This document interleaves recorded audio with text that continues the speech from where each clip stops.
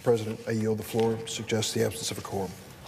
Mr. President, let me begin by thanking Senator Mike Lee and Senator Chris Murphy for their hard work on this important resolution, work which, in fact, has gone on now for several years. Today is an extremely important day. Today, we in the Senate have the opportunity to take a major step forward in ending the horrific war in Yemen and alleviating the terrible, terrible suffering being experienced by the people in one of the poorest countries on earth. And today, equally important, we can finally begin the process of reasserting Congress's responsibility over war making. As every school child should know, Article 1 of the Constitution clearly states that it is Congress, not the President, that has the power to declare war.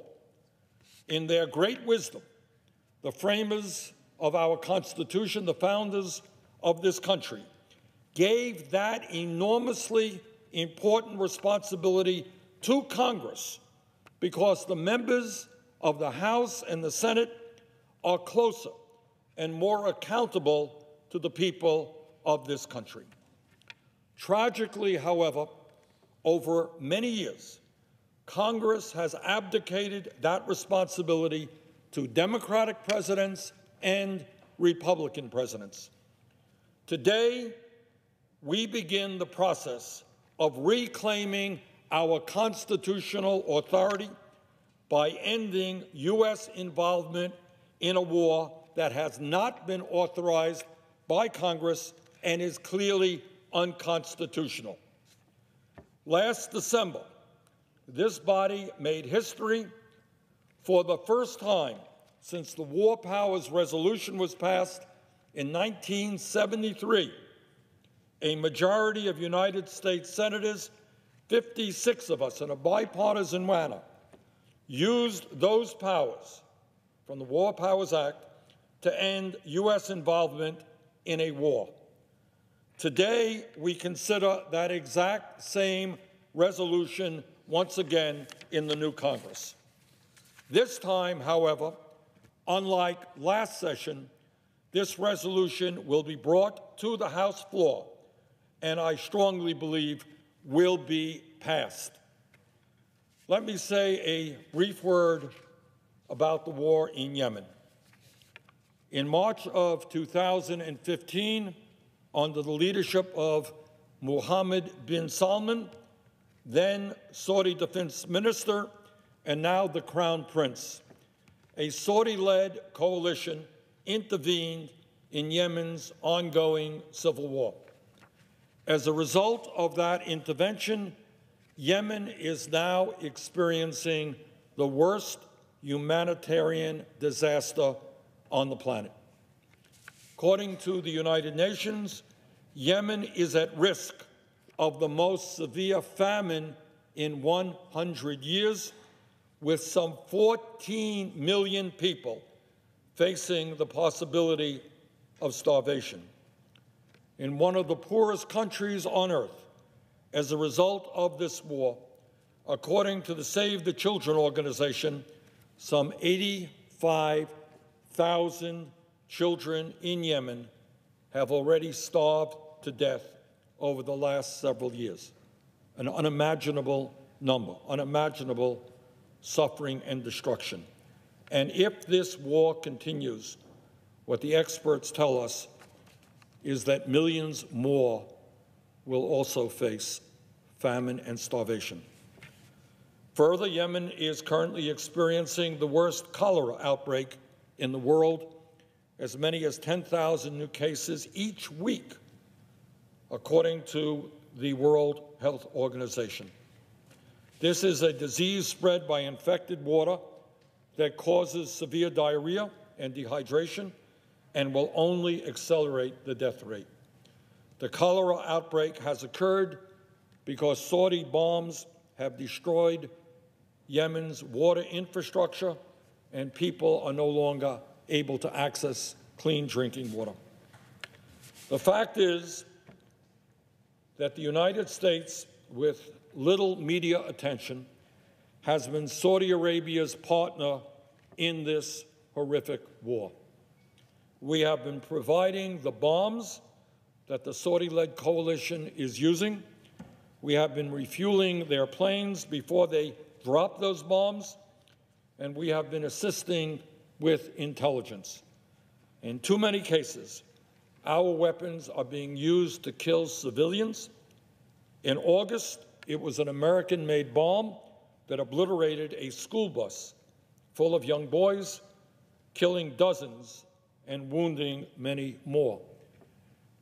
A CNN report found evidence that American weapons have been used in a string of such deadly attacks on civilians since the war began.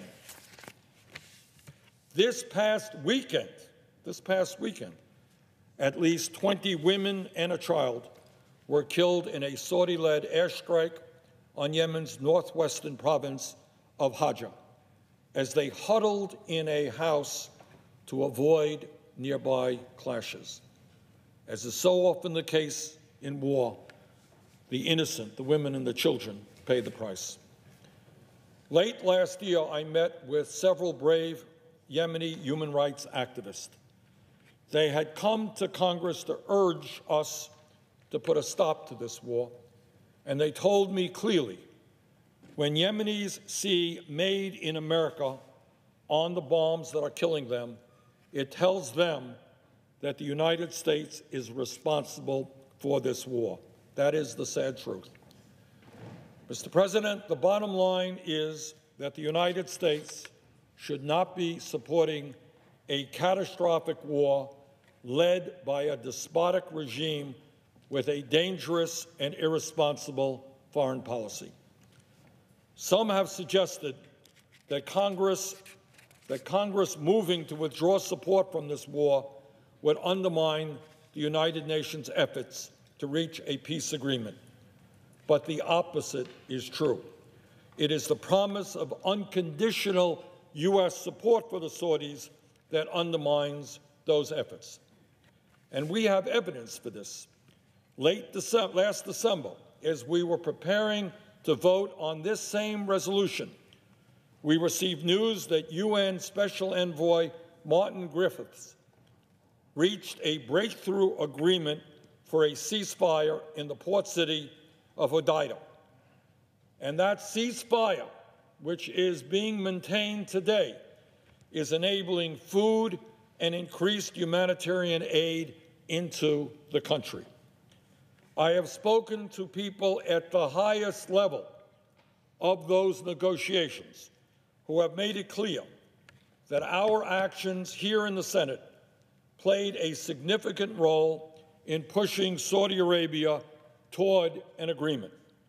That pressure must continue, and the resolution that I hope we pass today will do just that. So our effort on this issue has clearly made a positive impact, and I thank all of the co-sponsors of this resolution for their efforts and all of the civil society organizations, progressive and conservative organizations, who have worked so hard to raise awareness of this conflict and the constitutional implications. Mr. President, above and beyond the humanitarian crisis in Yemen, this war has been harmful to our national security and the security of the region. The administration defends our engagement in Yemen by overstating Iranian support for the Houthi rebels. Let me be clear. Iran's support for the Houthis is of serious concern for all of us. But the truth is that support there is far less significant than the administration claims. And the fact is that the relationship between Iran and the Houthis has only been strengthened by this war. The war is creating the very problem the administration claims to want to solve. This war is also undermining the broader effort against violent extremists. A 2016 State Department report found that the conflict had helped al-Qaeda and the Islamic State's Yemen branch, quote, deepen their inroads across much of the country, end of quote. As the head of the International Rescue Committee, former British Foreign Minister David Miliband said in a recent interview, quote, the winners are the extremist groups like al-Qaeda and ISIS, end of quote.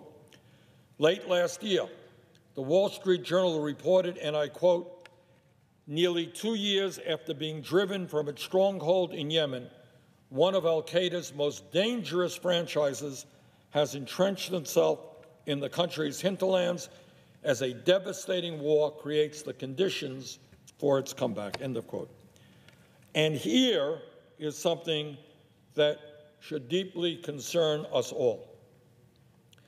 At a time when we are spending billions to fight terrorism all over the world, a February CNN report revealed that Saudi Arabia and its coalition partners have transferred American-made weapons to al-Qaeda-linked fighters in Yemen. Does anyone here think it makes sense that U.S. weapons should be given to groups who have declared war against the United States? So this war is both a humanitarian and a strategic disaster. And let us also not forget that this war is being led by a despotic, undemocratic regime in Saudi Arabia. The United States of America, the most powerful country on earth, should not be led into a regional war by our client states who are trying to serve their own narrow and selfish interest. It should not be Saudi Arabia that is developing and implementing American foreign and military policy. Saudi Arabia is a monarchy controlled by one of the wealthiest families in the world, the Saud family. In a 2017 report by the Cato Institute, Saudi Arabia was ranked 149th out of 159 countries for freedom and human rights. Is this really the kind of country whose foreign policy we should be supporting with U.S. taxpayer dollars?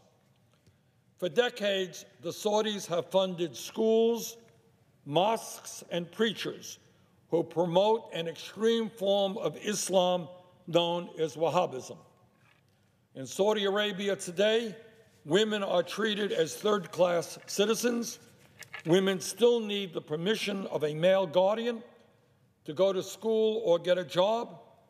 They have to follow a strict dress code and can be stoned to death for adultery or flogged for spending time in the company of a man who is not their relative. Last year, Saudi activist Lujain al-Halal, a leader in the fight for women's rights, was kidnapped from Abu Dhabi and forced to return to the country. She is currently imprisoned along with many other human rights activists. Human Rights Watch reported that imprisoned women activists have been subjected to torture, including electric shocks and other forms of physical and sexual assault. The people of the entire world received a very clear understanding about the nature of the Saudi regime with the murder of Jamal Khashoggi in the Saudi consulate in Turkey. All of the evidence suggests that the Saudi crown prince was directly responsible for that murder. Is that really the kind of regime whose leads we in the United States should be following? Mr. President, I believe that the U.S. Congress has become far too comfortable with military interventions all over the world. We have now been in Afghanistan for nearly 18 years, the longest war in American history. We also have troops in many other countries around the world. The time is long overdue for Congress to reassert its constitutional role in determining when and where our country goes to war. This resolution provides that opportunity, and I hope this body will do exactly as it did in December and in a bipartisan manner pass this resolution. The humanitarian catastrophe has only gotten worse in Yemen, and our intervention there is every bit as unconstitutional as it was when we passed this resolution in December. Let us bring this catastrophic war in Yemen to an end. Let us focus our efforts on a diplomatic resolution to end that war, and let us provide the humanitarian aid needed to protect the hungry and the sick in Yemen. And let us today, in an historic vote, 45 years after the passage of the War Powers Act, let us today reassert Congress's constitutional responsibility in terms of war making. Thank you, Mr. President, and I yield the floor. Mr. President. The senator from Connecticut. Thank you very much, Mr. President. I am very pleased once again to join my friend, the senator from Vermont, on the floor to press this body to take seriously its constitutional responsibility and its responsibility to assure that the United States doesn't enter into hostilities abroad other than those situations that are vitally necessary to protect our national security interests. And I am so proud to have worked with Senator Sanders and Senator Lee and many others here to build a truly bipartisan coalition that is going to do something that, as Senator Sanders said, is historic. I have been coming down to the Senate floor for 4 years now, raising concerns about the U.S. participation in this civil war. Very few people could probably locate Yemen on the map when the United States first entered in to an agreement with the Saudis to help them in their bombing campaign. Today, it is the subject of national conversation. And with the passage in the Senate and in the House, regardless of what the president chooses to do, the world now knows that the United States is paying attention to the world's worst humanitarian disaster, a nightmare inside Yemen that is taking the lives of tens of thousands of people. Sometimes humanitarian disasters, sometimes famines are caused by natural events, those that we cannot control, droughts, for instance. This is a man-made humanitarian catastrophe, that the United States has something to say about, and we are going to say something about it in a matter of hours. Let me just say a few things about what will happen if we pass this resolution and it becomes law, and what will not happen if we pass this resolution and it becomes law. I think Senator Sanders covered this, and we have covered this enough. The first thing that happens is that we uphold the Constitution. I get it.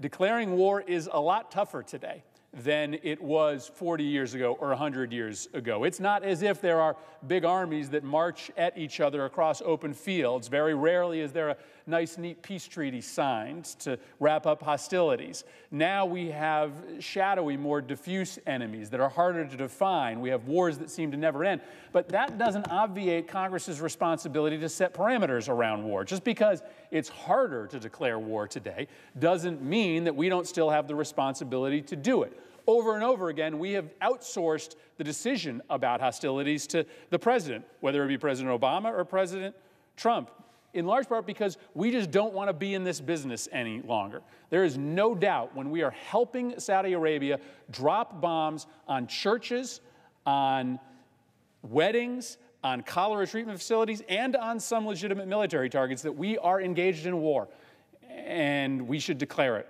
here. That's the first thing that happens.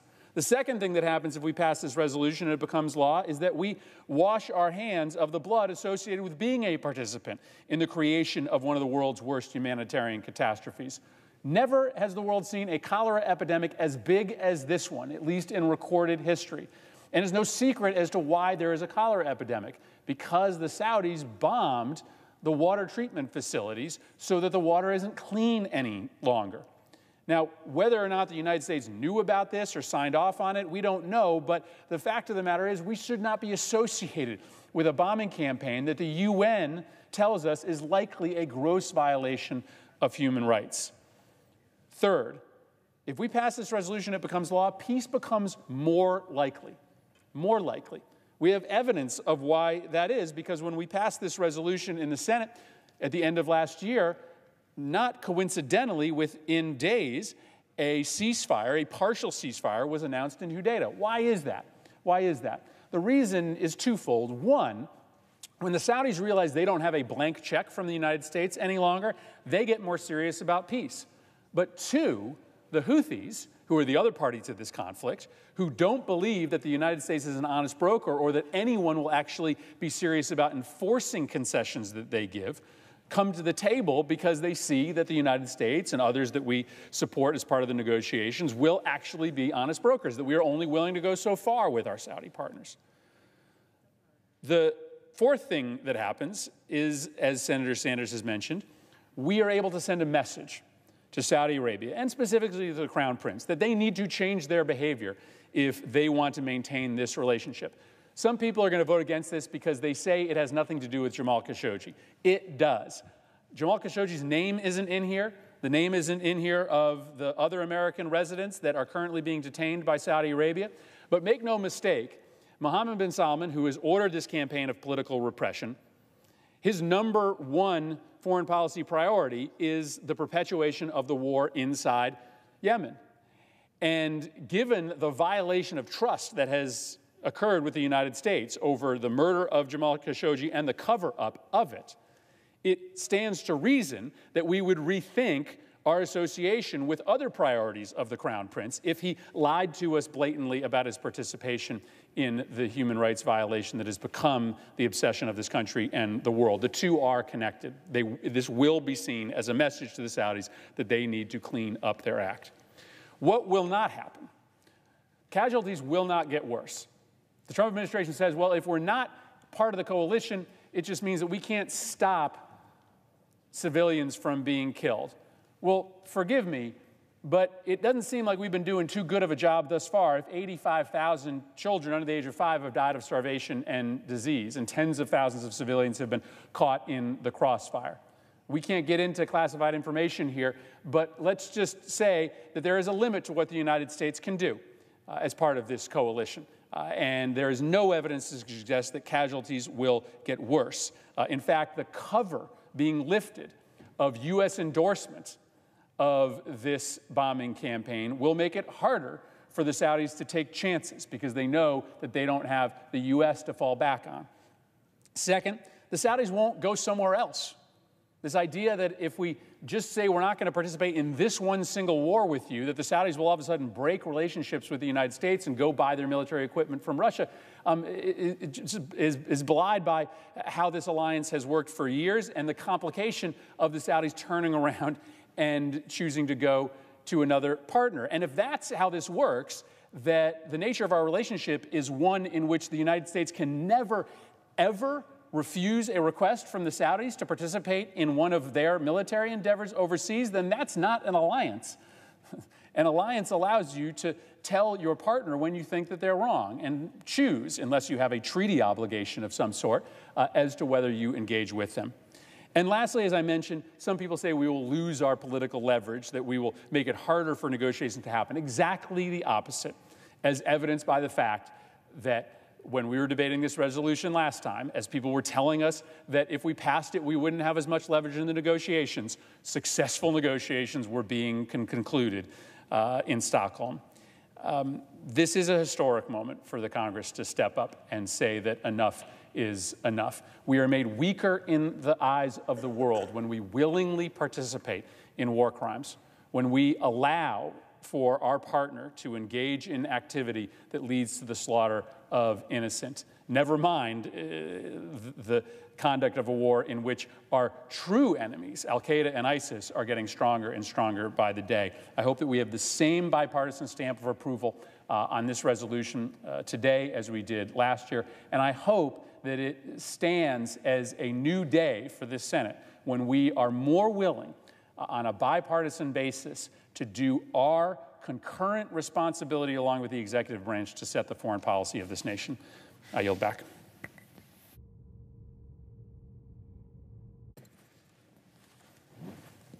Mr. President. Senator from New Jersey. Mr. President, first I ask unanimous consent that Brandon Jacobson, a fellow from the United States Office of Personnel Management, be granted floor privileges while he serves on the Senate Committee on Foreign Relations through August 15th of 2019. Without objection. Mr. President, I rise today to again support efforts to stop U.S. direct military support for the Saudi-led coalition efforts in Yemen. I don't need to remind my colleagues what's at stake here. Each time we have considered this resolution, the situation for Yemenis is even more dire. Now in its fourth year, this conflict has put nearly 16 million people on the brink of starvation, including 400,000 children who are severely malnourished, displaced more than 3 million people, and done nothing to increase stability or prosperity for the people of Yemen. In fact, the longer this conflict goes on, the larger Iran's foothold in Yemen grows and the more entrenched opposing political factions become. In addition to the horrifying humanitarian crisis, we've also learned that U.S. coalition partners may be transferring U.S. origin weapons to known, underline known, terrorist organizations.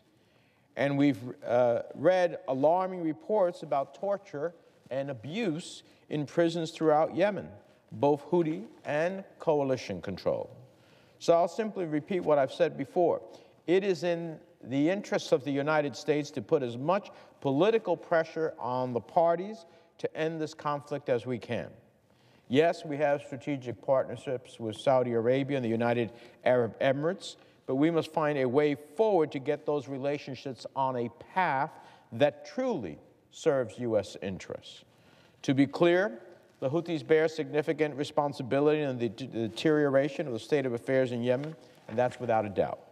But we do not have diplomatic relations with the Houthis, and we certainly don't sell them arms or provide active military support. So, Mr. President, this resolution is a good first step. But what we really need is a comprehensive approach to address our interests in the Gulf.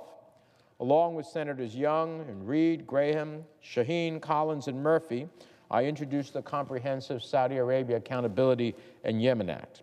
The bill calls for a suspension of offensive weapons sales to Saudi Arabia, sanctions all persons responsible for blocking humanitarian access in Yemen or supporting the Houthis in Yemen, and urges accountability for all actors in Yemen guilty of war crimes.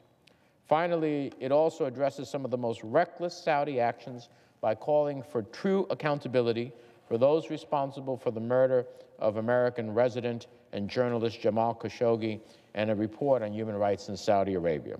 So, Mr. President, I support this resolution, encourage us to continue to debate.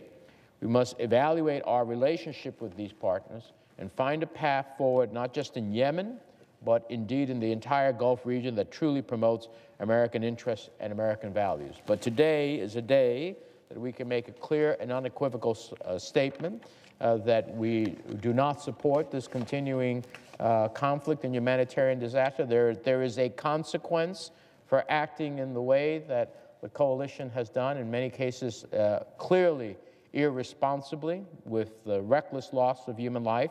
And then I hope we can continue to work on to go beyond that so that we can deal with the entire region's challenges. I look forward to whatever is the agreement on amendments that may be considered here. I personally would like to see this get an up or down vote as a resolution. I understand there may be some amendments. Depending upon what amendments are made in order, I may seek a second-degree amendment at the end of the day. I am concerned that one of these amendments that are contemplated may be well-intentioned, but also may very well be used in such a way to actually undermine the very essence of the underlying vote that we are taking. So I'll reserve my judgment until that time on that. But in the interim, I urge all of my colleagues to continue to support, as they did in the last vote on this question of this resolution. With that, Mr. President, I yield the floor and observe the absence of a quorum. C-SPAN, where history unfolds daily. In 1979, C-SPAN was created as a public service by